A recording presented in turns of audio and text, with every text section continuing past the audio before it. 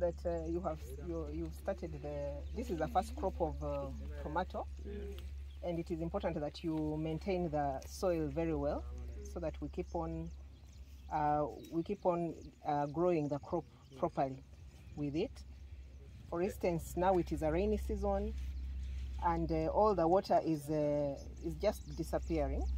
We can do some sustainable land management practices, or harvesting the runoff, so that we are able to continue growing the crop even in the dry season, because tomatoes, everybody eats tomatoes.